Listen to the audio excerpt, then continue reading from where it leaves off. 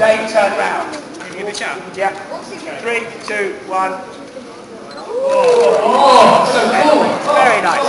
Very refreshing. Now, there's lots of interesting things we can do with liquid nitrogen. But when we came here, Olga, who invited us, said, Olga said, please don't just do chemistry. Don't just do chemistry, do physics. We have to do some physics. So we're going to do a bit of physics with...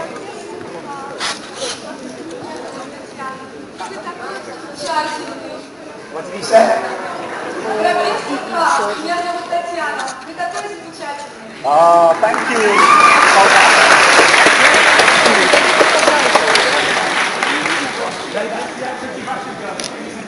I think she likes me. I think she likes the Russian girl. What do you want? I got these flowers from the Tatiana. Yes. What's you going to do with those? What are you doing to my flowers?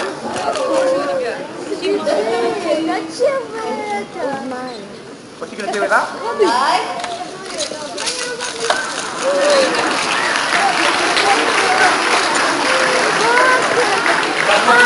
Okay. Anyway. Okay, we need to learn some science, and I want to tell us at the end of the show. We thought, not funny, we thought we'd do some physics. And what we're going to do is Charles's law. Do you know what Charles's law is?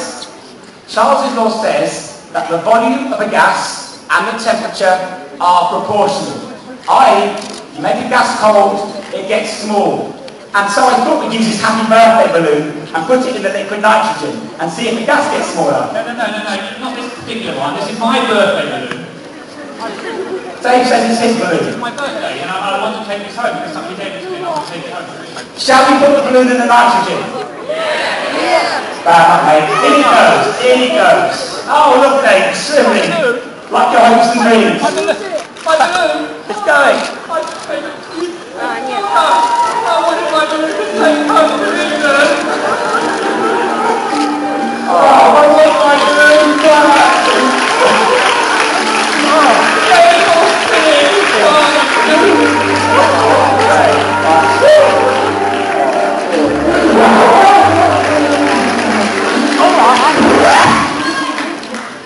Stop sniffing like a baby, Dave, because when I was in lecturing chemistry school, they told me that Charles's law worked both ways.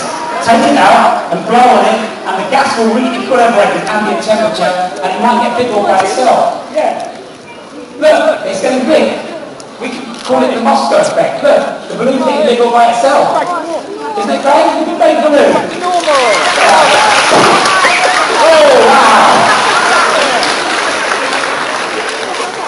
Right, so, the terrible cooling power of liquid nitrogen. What we're going to do, we're going to do a few experiments with liquid nitrogen just to make sure we all understand. It's a gas. It's a gas normally. We're surrounded by nitrogen, but we've cooled it down enough to turn it into a liquid. And we thought we would make a race out of it. We're going to have a liquid nitrogen race, aren't we, Dave? Certainly are. Right, okay, so are you ready for the liquid nitrogen race? I think so. What we're going to do, we're going to put liquid nitrogen into the flask. The nitrogen's going to boil. It'll turn from a liquid to a gas, and gases will get bigger, they expand, and so the balloon should pop. Are you ready, Dave? Yeah, I'm ready. Are you going to put it in? Yeah.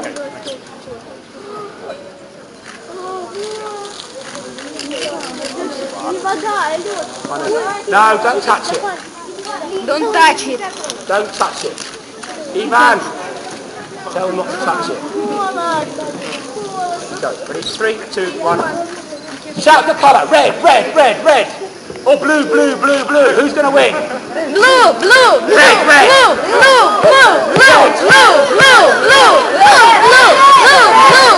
Wow, who has it? Red is dead. Red. Come on, red, hurry up. Oh, give it up for the blue and the red. Okay, so, this is liquid nitrogen, and the experiments are coming fast, one after the other. And we're going to do now an experiment that you must never try at home. Sorry, can I just... Are you checking your email account, sir? You are, aren't you? You're looking at your email account. No, you are, I can see. You're clicking on something. Oh, Facebook! Can you make me a Facebook friend, please? No, it's Sosabowski, yeah? And I'll accept your friend request. Not you. Right, okay. Yeah, funny jokes. Right, okay, so we're going to do an experiment which involves a light bulb. Now, this is a light bulb. Turn it on, Dave. Right, you can see the light bulb, alright? Now, you always know that, turn it off now, electricity and water never mix. And so we're going to do one experiment with a light bulb. And I want to show you that liquid nitrogen is very, very inert, because we can turn our light bulb on in liquid nitrogen. And as you can see, it glows in liquid nitrogen. Turn it on, please. Alright? And that's not very interesting. So let me explain while Dave sets the next piece, please. Let me explain about light bulbs. Light bulbs, the old-fashioned light bulbs, they work with a finely coiled piece of tungsten. And surrounding the tungsten is a gas like argon, which is inert, because if you heat tungsten up in air, it will react with oxygen. Now here we have a light bulb which is not... Is that alright? You think it's okay? This is a light bulb without the glass, alright? So, cameraman. Oh, hello! We're there, look. You see the back of your head. Right, okay. So, we are going to demonstrate that if you put a light bulb tungsten filament into liquid nitrogen and turn it on, it should start to glow. That there is a light bulb without any gas around it, but it's still glowing. But if I take it out of the nitrogen into the air and off, it glows out by itself. Isn't that great? Okay, that's great. Wait. Still on. Right, anyway, we need to move ahead now. Now, I need Mike for this experiment. Right. I'm often told that the best things come in small packages. Mr. Cameraman, we're coming down here. Here, right. Can you all see? Can you see this one? Can you see that? Tweezers. And can you see, I've got a gold block here. Can you see that? Well, it's not gold, it looks gold, okay. Now, we've also got some discs here of yttrium, barium, copper oxide. And Mike, hello Mike, how are you? Very good, very good. Very good. You enjoying Russia? Loving it. Yeah. We love Russia. We think Russia's a great place. No, we love Russia. Fantastic place, isn't it? Beautiful city, great science. We're cooling this down to minus 196. And what we're going to do is we're going to show you superconductivity. This is the Meister effect with superconductivity. And right after that, we want to get to the phosphorus on the wall. Absolutely. Right, okay. We're nearly there. So, can we get really close in on this, please? Really tight. Is it getting tight, Mike? Close as it will go. Right, and can you see anything? Yep. Right, okay. I have here the gold drop, and I'm going to hold it above the yttrium, barium, copper oxide. And if it works properly, you'll see something that I think is absolutely amazing. 3, 2, 1. No, that's rubbish. Go on then, cool it down.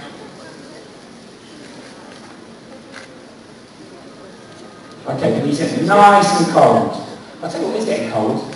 It's my knees. I bet, yeah. No, my knees are getting nice and cold. It's these super cool knees. 3, 2, 1. Okay. Can you see that? Can you see it's hovering there? Try and get it nice and tight with the camera there. It's actually hovering in the middle of the air. And when you just push it, it should... Go on, Mike. Mike's doing it. Mike knows all about this. Come on, Mike, you can do it. Cool it down. Mike's so cool, he makes water freeze just by looking at it.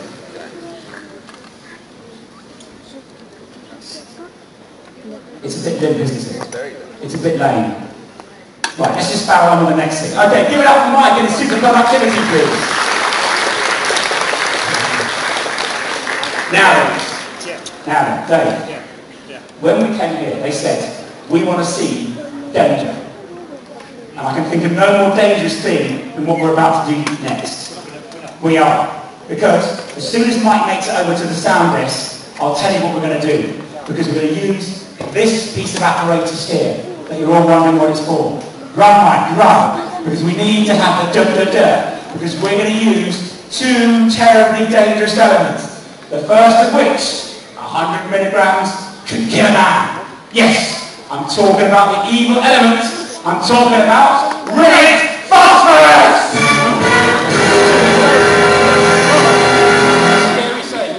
No, it's not actually red phosphorus, if I say.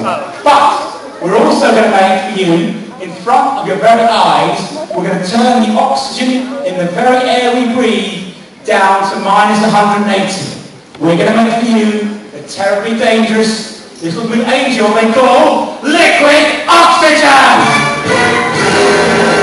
Now we need someone waiting for some. We need Mike. Give it up for fireworks, Mike! He's wearing an Indian flag shirt, look. Hey, hello old boy, how's it going? Jolly good. What, got a cup of tea? Where are you? Sorry, where are you, sir? He's not wearing. Right, Mike, what are we going to do? Right, what we're going to do is we're going to pass oxygen gas through a copper coil and we're going to make some liquid oxygen. So, we put the copper coil into this dewar. We're going to need another liquid dewar, which is right here, and this is going to hold the liquid oxygen as we create it. So Dave, start passing the oxygen through. Now, I told you before that liquid nitrogen is at a temperature of minus... What's the temperature of liquid nitrogen, please? Minus 100... Minus 196. Oxygen boils at a temperature of minus 180. So if you blow oxygen to liquid nitrogen, it will turn from a gas into a liquid. And Mike's doing exactly that now. Isn't that great, Mike? Right, now, camera, we get nice and tight on that Dave. You're going to blow us all up. You can't take Dave anywhere. Now, I hope you can see that there's a liquid developing here. Can you see that? Can you see that? Yeah. It's not difficult to see, is it? It's right there. Now, what colour is it? Blue. It's blue. Oxygen is one of the very few elements that has colour. It's light blue. Other elements that have colour